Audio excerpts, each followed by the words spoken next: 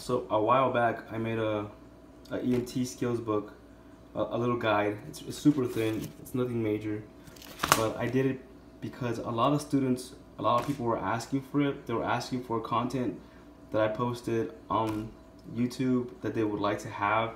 And this has been done for quite some time now, but I haven't had time to put it out and let people know about it because I've been super busy. But now things are slowing down, so I'm gonna get back into making the EMT videos and also making some more content for you guys because I find it that it helps you. It helps people out, so why not do it? So anyways, I'm gonna go over the general layout of this book and what it's made for and its intent. So I'm gonna go off the first page, which is the introduction. Kind of goes over like why I made it, what to expect, and then on page 3, it tells you everything that is covered in this book. So skills covered. We go over every single one of these, and then these are all the mnemonics that we cover as well. Every single one of these, and we go over pharmacology, which I don't think is on here. But that's one thing we also go over. Okay, so here's one of the skills. So this is for the most part how the book is laid out. Now, not every single skill in this book is going to have a visual, but this is the general layout of every book. You have a place to take notes, and there's enough space around to take notes anywhere. I try to make it as simple and as easy to understand as possible. So on this side, you have the visual. You have visuals with the steps, say BSI, super simple, and it tells you exactly what to do, and it shows you what needs to be done as well.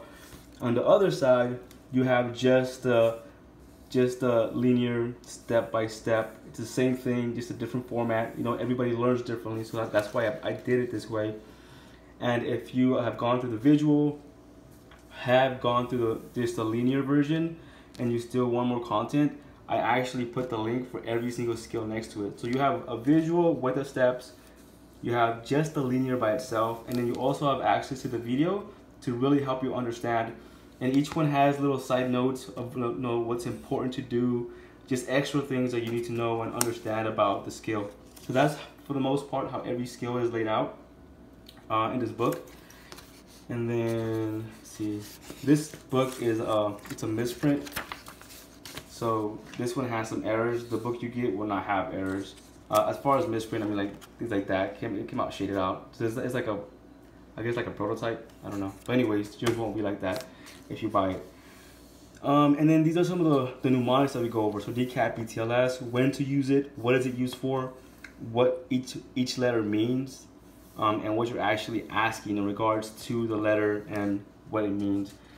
Over here we have some more mnemonics. So for chest pain, you would use OPQRST.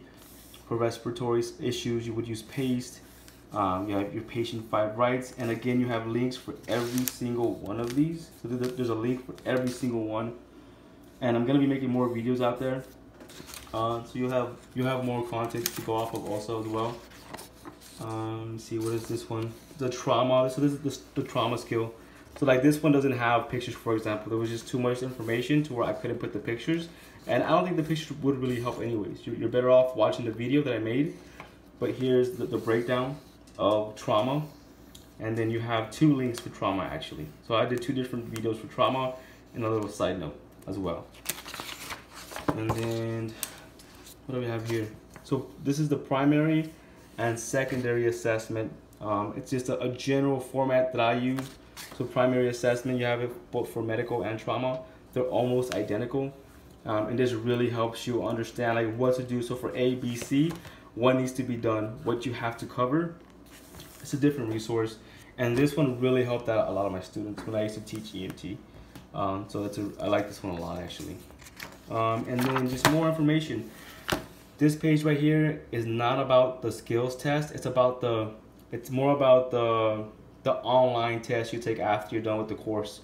It just breaks down like how you should think about the questions, how to approach the questions, and stuff like that. And then you have more mnemonics over here. It's just one little place to have everything you need in a very clean format. And that's the entire book. So The actual solid book, the physical book itself, is on Amazon. You can also get it if you have Kindle or the Kindle app. But just so you guys know, the e-version of it is not as clear as this regular book. It's a lot less expensive for that reason. So you still have the information, however, it's not, the structure and the format did not come out as well as I wanted it to, and I couldn't really fix it. But the book is, you're better off with the book. But if you're in a real tight budget or you don't feel like spending a lot of money, the ebook is better to go. I mean, this one's still cheap by itself though. I think it's like $6 or something online. $6 or $8 is pretty cheap. And I think like the ebook version is like $4 or something. It's like, it's almost nothing. But anyways, I hope this book helps out. If you get the book, I would appreciate it if you leave some comments on the bottom. Let me know what you like, what you don't like about it. I'm hoping to make some more information, and I'm hoping this is like a real basic way to help you guys understand. And I'm pretty sure it is, because I already got some pretty good feedback from other people. But yeah, let me know, and I hope it helps. All right, bye.